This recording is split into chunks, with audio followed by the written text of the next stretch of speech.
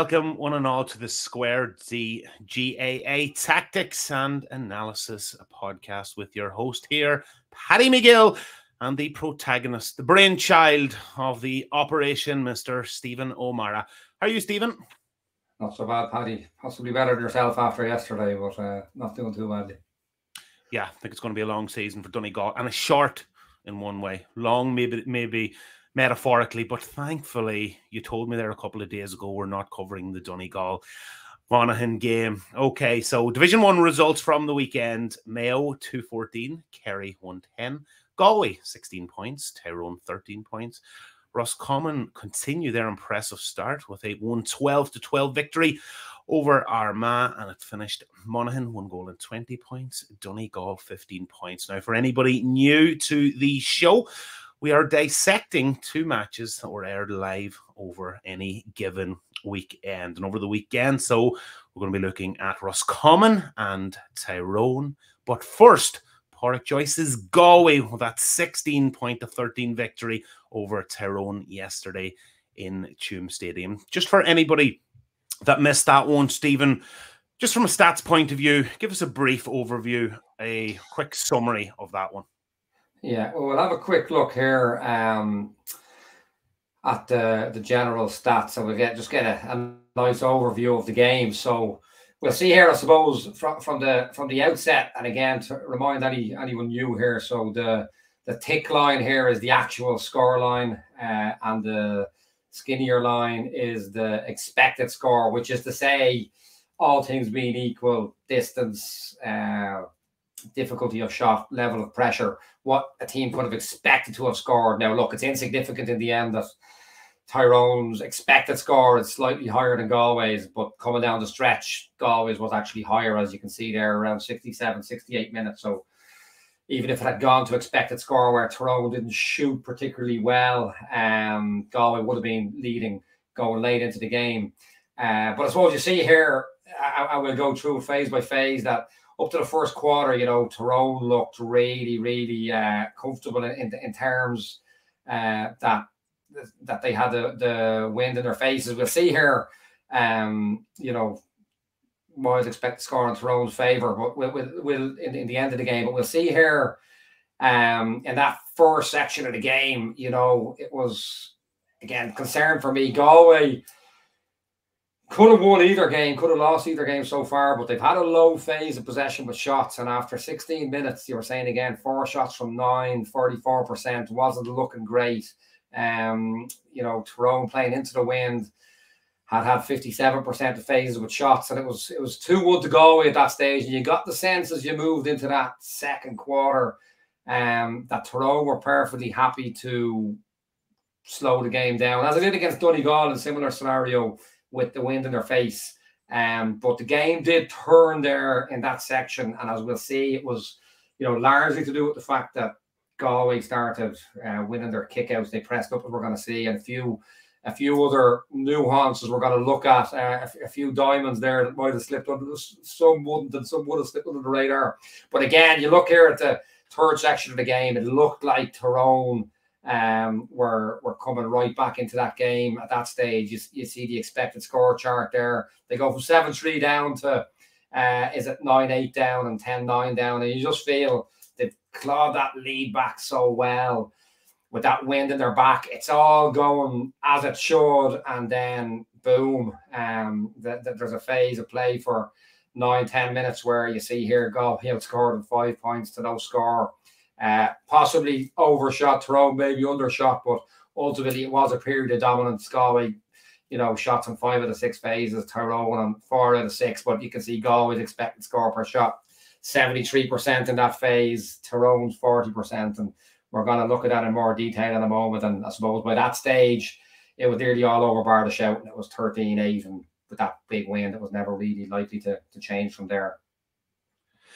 Yeah, sure. Okay, so let's rewind to the start. At the outset there, you mentioned the word concern. You had your worries for Galway, especially in that opening quarter. Yeah, and as I say, just go back to that, so that's the whole game, to that first chart, and it is, look, we'll look at it in more detail as the year goes on, but there is definitely, for me, even as I said in the All-Ireland final last year, Galway only shot on 55% of phases, and probably the superb shooting on the day by Shane Walsh bumped things up. They only got 41 and I think 42% shots in their first 2 games, and you're looking here after 16 minutes and you're saying, you know, Tyrone are very comfortable here into the wind. This is a 3rd game in a row where Galway, with the wind, are looking at, you know, 44% shots, 4 from 9 phases, and it's just, you know, it's just not looking good for them at the time, if we're being realistic about it. And as I say, Morgan was out soloing the ball on the spot as he did against Donegal for a lot of the latter stage of the first half, and it was at that point in time, I suppose, looking pretty plain sailing for Tyrone. Yeah. Okay. What changed then in the second quarter? I suppose the key thing here really was, if we look at the first quarter, you know, Tyrone were getting their shots off, you know, or their kickouts off. And you'll see here, Galway have 3 men committed to the full forward line on the press. And funny, this is very reminiscent of how the Derry semi-final changed last year, where Derry were getting their kicks to the D in the first 20 minutes. Galway were being forced long, and I'm sitting in the Cusack stand thinking, there's only going to be one outcome here, but Galway completely flipped it in the second quarter and really aggressively in the second half. Same story. And maybe they're saying, well, let's see, can we get away with 3 inside at the start? And if we need more, we'll get more. But Tyrone were getting those short kickouts off in the early phases. But at the point where that big change in the game came, you're going to see, as we move on here, this is a kick at the 20th, 22nd minute. And do we see the difference here? You can see 1, 2, 3, 4 in around the D. Another 3 on the 45 and 1 inside. So they've all of a sudden, they've got 8 committed to that area. And all of a sudden, even when these Tyrone boys run in late, there's no real space for them to get the easy hands on ball. And ultimately, that's what goalkeepers want. That's what players in that part of the field want. So the major change there on the kickouts. They started forcing Tyrone long. And in that period, if I refer to my notes here, they won 6. Galway won 6 in that second quarter, and Tyrone won 2 of their own kickouts and scored 2 points. Wasn't as defining as it may have looked, but prior to that, you know, Tyrone were getting their short kickouts off and making a bit of hay. So, you know, I'd love to give you something more sexy, but Galway started winning the kickouts is the primary factor. Okay, but it's still more subtle than that, though, and I know that's obvious enough, and I know nobody has ever linked Stephen O'Mara with obvious, but it's probably more nuanced than that. Is that fair? Yeah, a little bit, and I suppose something I picked up on last week, maybe flew in under the radar, but the lost wizard, as I called up to somebody yesterday, Ian Burke is back. Kind of disappeared off the radar, but one of the absolute top forwards in the country. And not alone Ian Burke, but it was a really interesting stat because in the first quarter, Galway got off 3 short kickouts, and Tyrone gave them the kickouts, which is interesting because in modern Division 1 football, I would generally say giving up kickouts, it's bad value because you've got to expect a Division 1, the top 10, 11 team in intercounty football to profit off their short kickouts, to score 3 or 4 out of every 10 at least, and maybe only concede 1 or 2 on the turnover. But Galway weren't. Tyrone, big wind, let them have it. I'm not convinced by the strategy on the whole, but it was working for Tyrone. They'd given up 3. Galway had got 1 low percentage shot off on 1 of them. Didn't get shots off on the other 2, but they got 2 in that period. But there's a really subtle detail. And look, we're trying to take baby steps at the moment. We're looking at whole team. But when I look at individual stats, it shows what ball went through what players' hands and what the outcome was. And there's a really key element here that of the 2 they scored in that second quarter of the short kickouts that were given up, the first one goes through Ian Burke, Dylan McHugh, and young Tierney's hands, and it's a brilliant score by Tierney. And then you look at the next one, it goes through Tierney, Ian Burke, Paul Conroy, Jack Lynn, very poor at Joyce cornerbacks coming up getting scores. It's Jack Lynn kicks the score, but the magic is weaved by the three boys. And if you were to ask me going onto the field yesterday, who were the three boys? Actually, Tierney, I'm only starting to learn about. I hadn't seen a huge amount of him. We'll discuss him later on. But when the ball went through those three boys' hands, magic happened. That wasn't necessarily happening elsewhere. Okay, that all said and done, though. Tyrone were dominant again, though, with the wind. Because it's a huge factor. It's a huge factor here. It always is on the Western Seaboard, but it's always blows a minor hurricane in Galway as well. Yeah, and look, Donegal or Kerry, but Tyrone took full advantage of that.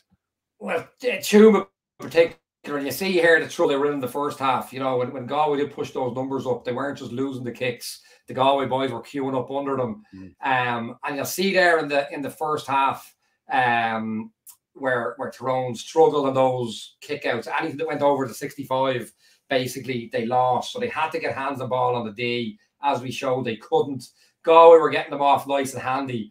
But in that second half, it completely flipped. All of a sudden, the impetus was with Tyrone. And again, when we looked at those phases of possession to scores, they what have we got here?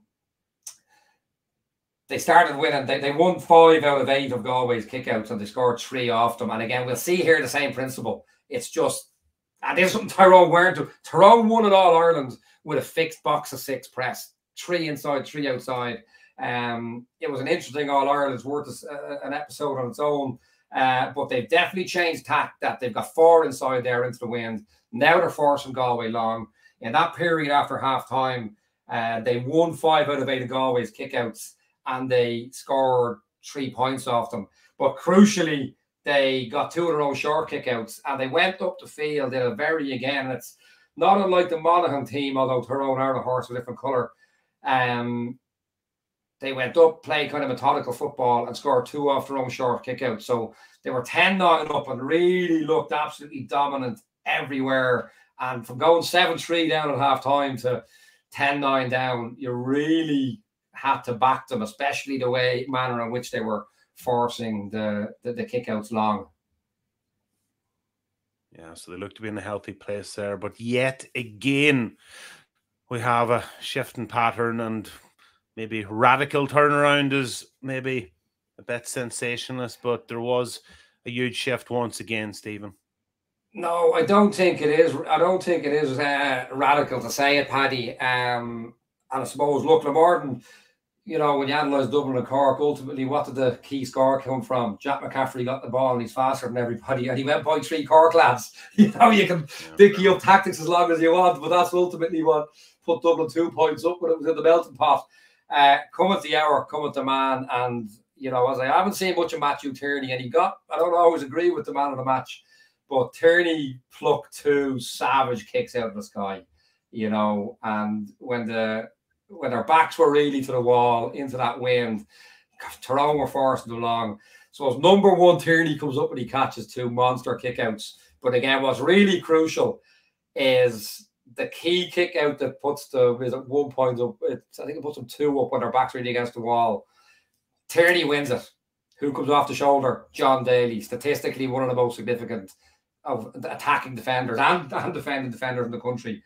John Daly takes it off him, gives it to one of the most polished footballers in the country, Paul Conroy, and who comes in. I was thinking of doing a piece on it, I won't, but have a look back at the score. It was on TG Carr. Ian Burke manipulates angles and lines, gets in the back door, score. And if you wanted the ball to go through any 4 players' hands, they're the 4 of what's on that Galway field at the time. And I'll go close to saying at any given time, maybe you had 1 or 2 more in there. But it was just a pattern again of the players that went through. And again, Tierney, and I can't talk enough about him because I've watched him. I hadn't spotted him because he wasn't there when I was working with Galway. But I spotted him against NUIG against UCD a few weeks back. And 15 minutes in, I said, this lad is something. He was just such a game controller, so smart. And the second kick out he won, and I suppose it runs against maybe how the game went away from Tyrone, particularly in this phase. He won 1 kick out, and the temptation was there to kick it down the line to, again, maybe a low percentage play. He looked, he hesitated. No, played the ball to the left side. They went up and they got a slightly more pick and poke score. So that real composure there from Tierney, who we'll talk about again in a minute. But just two big kickouts went to the right hands, and next thing Galway were back dominating the game. Yeah, there's such an array of intelligent footballers, and none more so than Tierney. So look, it ended up in a really impressive win for Galway. Any final thoughts, takeaways from that one? Yeah, well, look, I suppose before I go to the final takeaways there, we look at the Tyrone shot map here, and, shot maps can be very telling in a lot of ways. Now, a programmer will promise me something for this weekend I don't have, so you'll have to bear with me. But if you look at Tyrone's shot map, it looks decent enough, the distances, but where that phase, Galway went and scored 5 points to no score in a period of maybe 8-9 minutes. As I say, two were those ones I talk about Tierney. But Tyrone were still getting their hands on ball a little bit. But if you look at those red shots, kind of bordering the D and the 21, and a few to the right between the 14 and the 21, they were under a lot of pressure. Or they were kicking over blocking hands. And again, that might look like a pretty shot map, but it's not as pretty as it looks. You look at Darren McCurry here, look at the trajectory that ball has to take. That's a low percentage shot. We look here at Darragh Canavan. He's all the skill in the world, but I think he's a bit inclined to take shots that aren't on. Again, on the shot map, that looks lovely, but look at the trajectory of that ball. It has to go up and over. That's less than a 50% shot, even though the shot map might make it look like a 90%, or it's not. You look at this one, Richie Donnelly, would a left-footed free taker kick a free from there? I'm not sure they would. Haven't done the homework. I don't remember being a left footer, but if he's a right footer, it's definitely low percentage. And then as well, and the key thing, and it tied him at both games this week, when they were playing into the wind, they kept it through the hands. They played that classic Ulster football, which I think, broadly speaking, is tactically superior to most models. And I'm going to call Kerry and Cara Finn an outlier there, but for the non-wizardry footballers, I think it's a good model. But there's that inclination with the wind to start overusing it, kicking it into a zonal defence. When you look at what's here, is it like Bruce McShane in there? There's a sweeper in front of him, there's a full back on him, and the 5 men in the break-winning positions are all Galway. And they just kicked low percentage ball, and they tried the quick transition a lot when they probably didn't need to. Hands on ball, settle it down. And I felt they just kicked that game a little bit away in that period. Gave the ball back to Galway. And as I say, Galway played their ball in that period. Is it just go over back, be patient, wait until gaps, bring all the Tyrone players to one side of the Galway, rather, bring them to one side of the field, come back over? What we've seen in basically when it works in Ulster over the past couple of years? I think there's a PhD in it, genuinely, Paddy. I can calculate in my head, but over the last 10 years, club especially, county less so, but to some extent, we're going to see it. It's why we put Galway Tyrone before Armagh Roscommon, because they're a common team. But the amount of times you see a game kind of level or close at half time, well, the wind will win it for them in the second half. More often than not, teams start just kicking low percentage ball, thinking the wind will take shots over that aren't on, get the ball in quickly. I think if Tyrone had kept to the same model, but with a further shooting zone that win in the second half, they certainly wouldn't have given Galway the impetus to take that period where they won, that they outscored a 5 points no score, and ultimately the game was done and dusted by that stage. Well, you called me actually in round 1, even though they beat Cork. You said that is unlikely to happen again. They were taking on low percentage shots, which actually worked in their favour, ironically enough, against Cork first day out, but they done it again against Derry in Owenbeg on Saturday evening, and it didn't work out. So going to give you kudos for that one. Any final takeaways on this one then, Stephen? Yeah, I was in 3 minds between doing a slight individual piece on Paul Conroy, who just had a magnificent performance again yesterday. To be honest, I think part of Joyce's style probably suits Paul more than Kevin Walsh's did. He won more matches proportionately under Kevin Walsh, but as an individual magical footballer, I think he gets to show all his colours more. Ian Burke, I was tempted, but I'll get there again. But Matthew Tierney, right? He got man of the match, and look, everybody can see the skills, and I'm often critical of high skilled players because the little subtle nuances when the other team have the ball, or the low percentage shots, and everyone remembers the spectacular one. Tierney is here kicking points from play from 40 yards, from dead ball from 46, 47 yards. He's winning the key kickouts. He's the key man in that trio of Conroy, Burke, and himself. But what's really, really brilliant, watch this here. This is at this stage where Galway dominated the game. Normally, offensive players with all that array, they don't really like defending, and they're generally not good at defending. But you watch this from a guy who has the full array as an offensive player, as a line breaker, as a game controller. Look at his body position. This is anybody, any kid, any adult, anyone who plays football. Watch his body position. Now watch a really key subtle detail. As the throw man takes off, his footwork is impeccable. Springs off the non-goal side foot. Knee to the goal, powering forward to get pace. So he's not done for pace. And as the hand pass is being hit, near hand tackle, that got turned over, and it was probably the key phase of the game.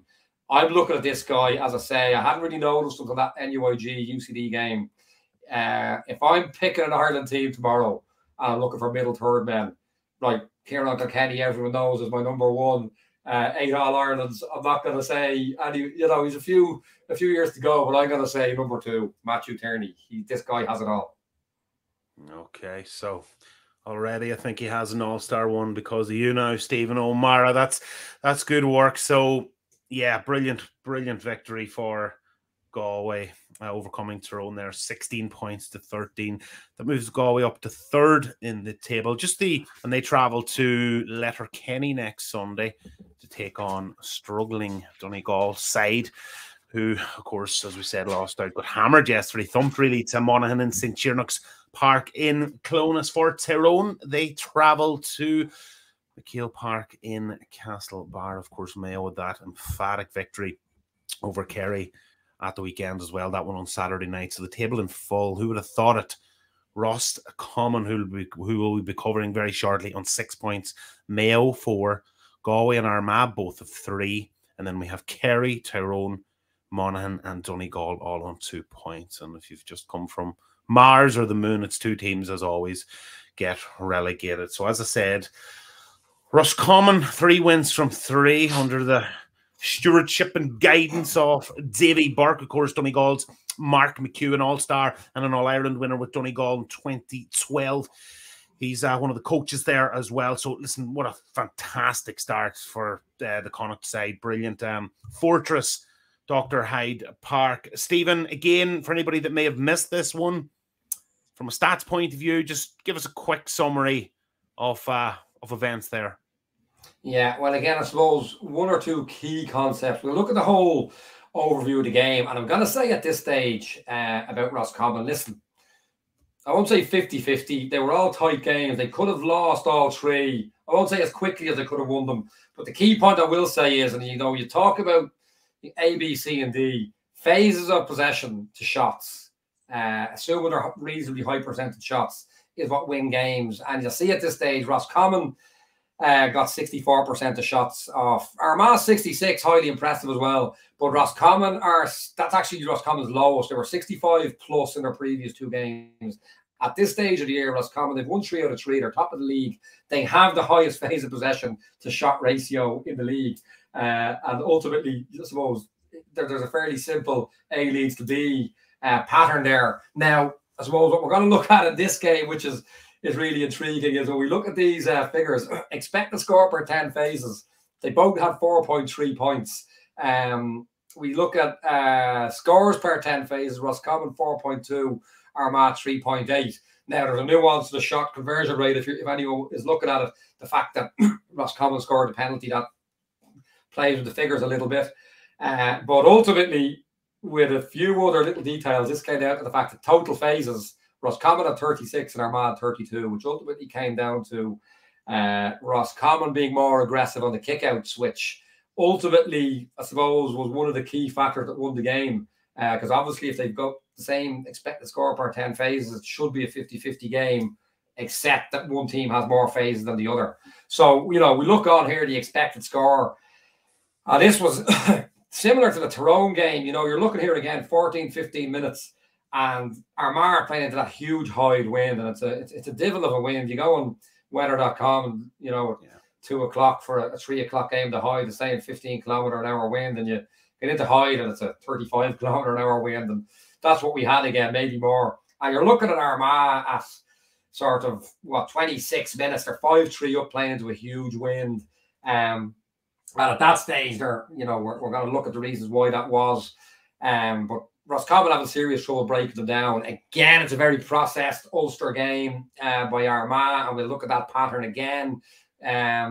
Roscommon came back into it, I'm going to say a little bit randomly in the second quarter. I say randomly, sorry, I meant to give an analogy for this at the start and how and why they came into that in the second quarter. Not to take credit away, it's absolutely due. Third quarter, they blew Armagh away and they game managed the last quarter or so. But, you know, I remember I fell into playing poker a number of years ago, and at a time where I was substitute teaching day by day, I ended up playing poker night by night instead. And people assumed I was a fantastic poker player, and I used to say no. Like, I couldn't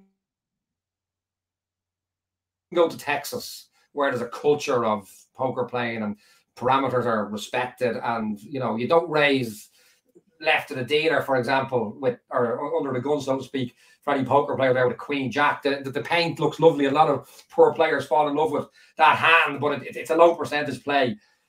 Roscommon aren't doing anything spectacular. They're doing the correct, simple, it's Roy Keane stuff. They're doing all the correct parameters, and it's other teams are maybe, to use the poker analogy, playing a queen and a jack unsuited under the gun. And then, you know, the queen comes to the table, but maybe somebody else has the ace queen. And that's the best analogy I could give, that Roscommon are really solid and stable, Roy Keane style football. And that game actually swung more on what Armagh did well in phases and badly in phases than Roscommon themselves, who were just perfectly stable, I will say, for 3 games. Yeah. Ronnie O'Sullivan had one as well, to paraphrase him. They asked him about one particular game taking on hard shots, and he said, I didn't need to. I just played the simple ones to absolute perfection. So didn't give himself with his cue ball and that. So fair play to them. But look, I was in Clonish yesterday. I was following it online on Twitter, and I was reading Armagh 6, Roscommon 3 after about 25, 26, 27 minutes. Armagh would have been delighted. Maybe plain sailing is a little bit of a slight fabrication there, but they were certainly in the ascendancy.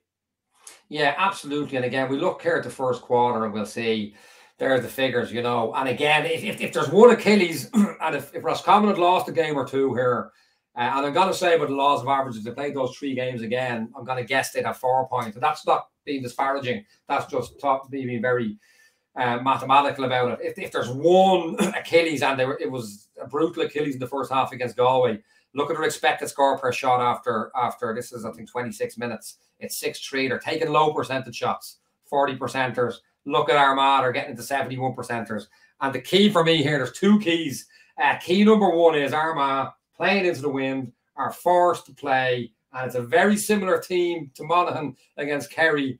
They play process Ulster football extremely well. Now, I think the worst thing ever happened to Armagh was their performance against Dublin and Croke Park last year, because they played a Kerry game and everything landed for them. When I say everything, they were brilliant kicks, they were brilliant. Although one goal, I think, bounced off the back of someone's shoulder and landed in the goal scorer's hands, if I remember correctly.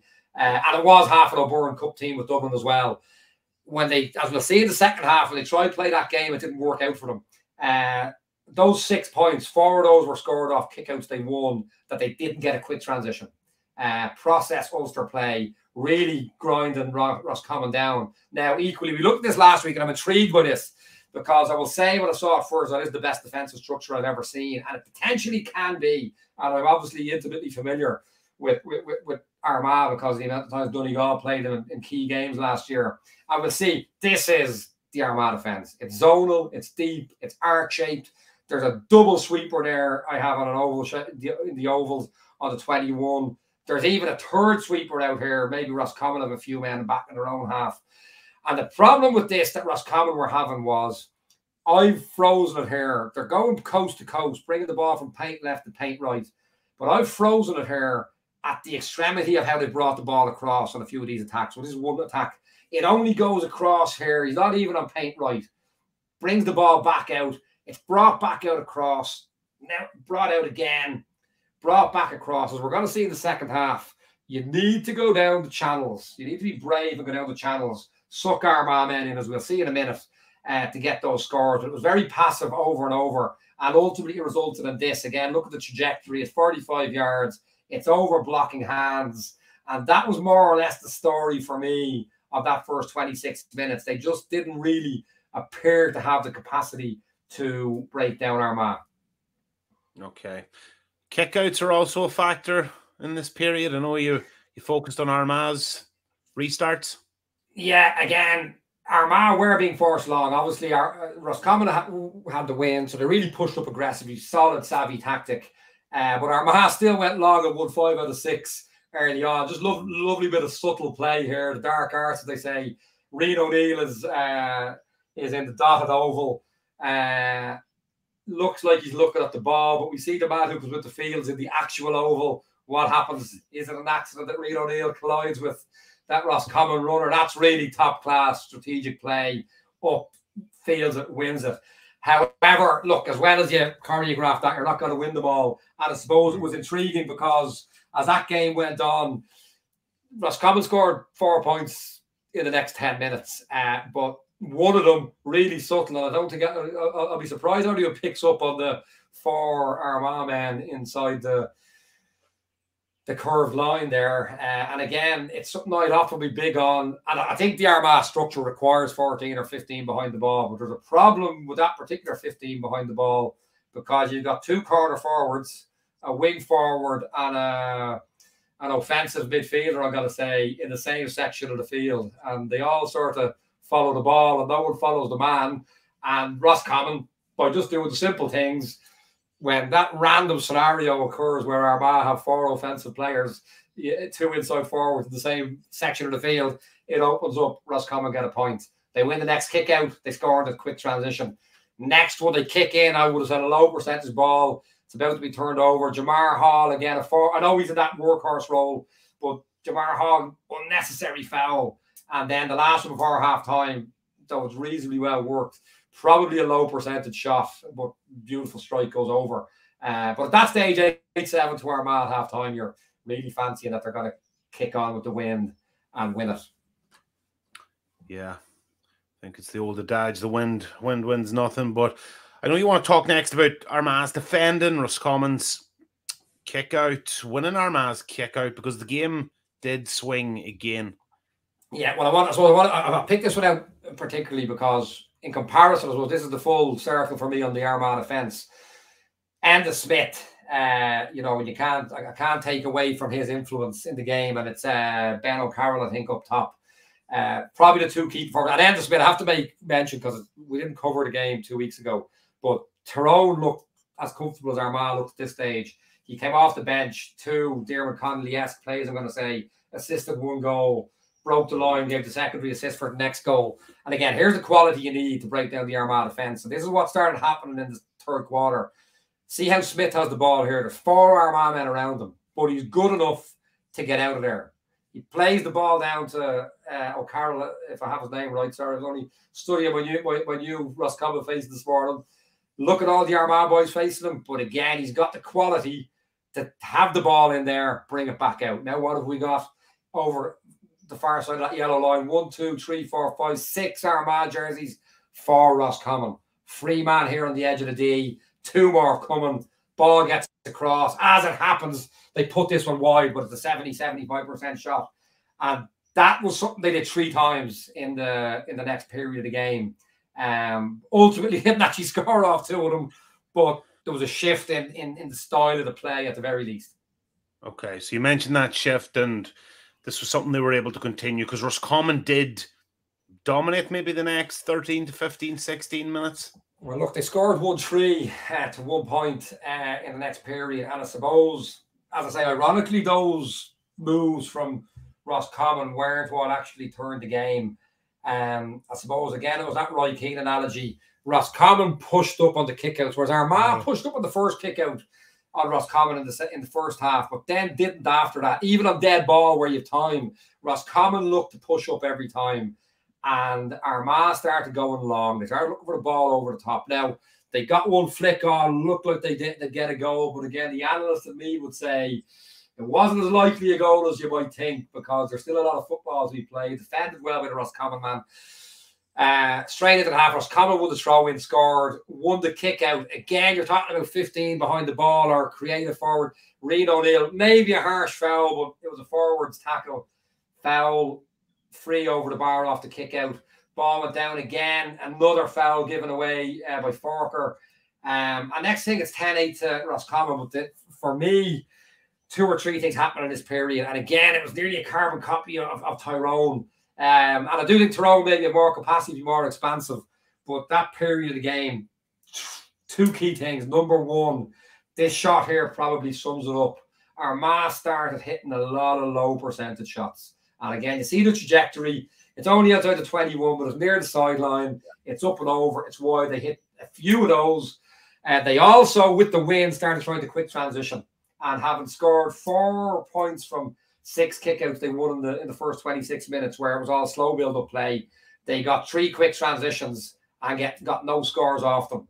And ultimately, it was those turnovers and wides combined with Roscommon just being right keen, do all the simple things right, do all the savvy things, that with a downturn in Armagh's fortune, obviously it swung the other way. And Roscommon went from a point down at half time to 2 points up, 10 minutes later into the win. Okay, so in one way, look, you're totally endorsed in Roscommon and how they broke the blanket rather. But at the same time, you're saying a lot of it, unforced error, maybe errors is the wrong way of putting it, but you're saying a lot of it is down to Armagh's undoing. No Christmas cards from anybody from Roscommon for you, Stephen. Well, again, I'm making the point that for me, it's a compliment to Roscommon that they're doing all this. It's how I play poker. You just don't do anything stupid. You keep doing the simple, sound percentage things, and they apart from low percentage shooting in the first half, as they had in periods of their first 2 games. It's a meticulously solid setup and game plan. I love it. Had Armagh maintained. Now, I'm not saying that maybe Armagh's game plan, but I think if Armagh played the second half the way they played the first, I think the evidence is they probably have won the game. But the wind is there. There's that temptation for the quick transition to go long on kickouts and gamble a little bit instead of getting hands on ball. And, it started turning against them. Okay, key moment, the goal. I know you want to talk about that. And again, I could do a whole show on the percentages here. Ultimately, Roscommon or Armagh absolutely to push up. For me, modern intercounty football, if you can get hands on ball on the D, unless there's something brilliant on, do. And again, whether this is by accident or design, I can't say. When you've got the record Davy Burke has under 20 All Ireland with Kildare, club senior championship first year in Kildare, Wicklow promoted to Division 3 and stayed there. I'm given the benefit that this is strategically planned and it's not an accident. But Armagh pushed up 6, but Roscommon only have 4 in there. And all of a sudden, it's gambling country, because if Armagh win this kick out, it's a 6v4 in there. But ultimately, the ball is being kicked into a zone here where there's a lot more Roscommon players. And Armagh don't need all those bodies. Now, again, I don't want to be seen to be having to go at Rian O'Neill. He's a fabulous footballer. But again, I'm often a big fan of the Lionel Messi role for these kind of guys. Stay up ahead of the ball. Weave your magic when you got it. Don't need you behind the ball. Like, as we see the first image here, it should be obvious to Armagh that either we know what's going on here and we're playing the percentages of not giving them hands on ball, or we're playing the percent, or we don't know what's going on. Either way, by the time the ball is landing, it should be becoming apparent to Rian O'Neill here. There's a Roscommon man out of picture ahead of the ball. They have an extra player in the fielding area. Rian O'Neill is thinking like a forward here. Well, if we win this, I might get in for a handy score. But there's an unmarked Roscommon man 30 yards down the road, and Roscommon win the kick out. And, I don't need to show you what happens from here, because it's a 2v1. They get a penalty and they score it. So percentage-wise, absolutely. And You know, I'd have radioed during the Donegal Derry game last year for reasons we'll discuss again after 15 minutes. I don't care if they put 14 inside their half. You have to stop them getting hands on ball. So the percentage parameter is right with Armagh, but the execution there, you know, I'd say somebody, there'd be fingers getting pointed somewhere. I'm saying maybe there was a forward mentality in a key defensive position there and ultimately probably cost Armagh on that particular kick out. Okay.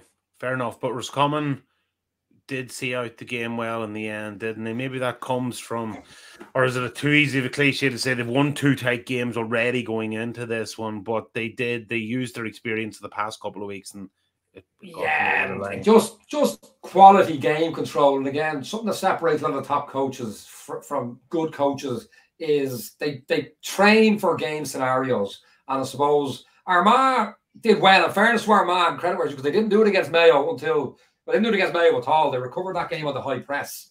But when the Mayo game was going against them, they did the common old school error and they started trying to attack too fast and too hurriedly. They did get a triple crossover and slow it down at one stage and settle the game. They were thereabouts, but we look here on 62 minutes. This is quality for Roscommon. And the Armagh boy here, I can't make out who it is, with the arms up there between the 45 and the 65. It's not as clear in the still image as it is on the video. He's turning around saying, lads, Roscommon have had the ball for, I think, 60 seconds at this stage. And he's saying, fellas, you know, what's going on? We can't let them keep the ball the whole game. And it's perfect game control by Roscommon because they hold the ball, they tempt you out. Mickey Hart's Tyrone and the Naughties were the masters. I learned a lot watching that team. And what happens now? Armagh start trying to come out. Roscommon get them on their tears, man on man. Again, it's a forward at the front of the arc. Man on man taking on. Roscommon go up and they score the 3rd point to put them back to 3 points up. And ultimately, though Armagh had their moments late on, ultimately saw the game out. Yeah. Okay, we're going to conclude with this one because I know we're keeping an eye on the stopwatch. But Stephen, any final takeaway from this one? Any just one key moments overall? Well, look, if I was to sum up the game and a concept that, you know, this is, you know, I'm not giving away state secrets here with club football because the percentages are completely different. But in inter-county Division 1, top 10, 12 football now, you can't, if you can get hands on ball in the kick out, there's value in it. And there's not value in you getting hands on ball in the kick out in the first place, you've got a big problem. And this isn't to have a go at Ethan Rafferty. I love what Armagh are doing, and my own keepers generally play the same. But this is early in the second half. You know, there's a hands on ball option there on that kick out. And that's what I'd have been taking. And I think if they went for those hands on ball kickouts, you know, Roscommon score off this kick out off a free. And you see it's kicked there, the man is on. The next kick out is exactly the same. Roscommon win it. They don't score directly, but they do go up and weave a score. And again, inter-county football, yeah, if you've got the option for hands on ball, rarely there's a better option. And I do think if Armagh taking that, looking at the stats on the first half when they got slow build-up plays, I think they probably certainly wouldn't have had that 3rd quarter blip where the game ran away from them. Okay, fair enough. And just for our viewers, we're trying to avoid repetition, but if you're new to the show, we're just covering the 2 matches that were aired live over any given weekend. And we normally know closer to the time, Stephen, don't we? I know there's a load of live matches next weekend. Kerry, Armagh, Mayo, Tyrone. They're both on Saturday on RTE and TG Car respectively, and then Donegal taking on Galway and Letterkenny, that one on TG Car. So probably 2 from those 3, isn't that right, Stephen? Yeah, well, look, definitely. I've been to 7 out of 8 Division 1 teams now, so obviously I've left Donegal for as long as I could. But that's a key game next week, and obviously of interest to me personally. So yeah, there'll be that one, and we'll have a look closer to the date and what the second one will be. Yeah, definitely. We'll see how that game goes. If Galway win, we mightn't touch it. If Donegal win, we might dissect it. So, as I said, just finally quick run through the Division 1 results from the weekend. Mayo 2-14, Kerry 1-10, Galway 16, Tyrone 13, Roscommon 1-12, Armagh 12 points, as we've seen there. And that is 8-point victory for Vinnie Corey's Monaghan over Paddy Carr's Donegal, 120 to 15 points. That is it for this week's Square D GAA Tactics and Analysis podcast from myself, Paddy McGill, and the main man, the brains behind the operation, Mr. Stephen O'Mara. We will talk to you next Monday. The show should drop on YouTube just after 9 p.m. Bye for now. Stay safe, and we will talk to you next week.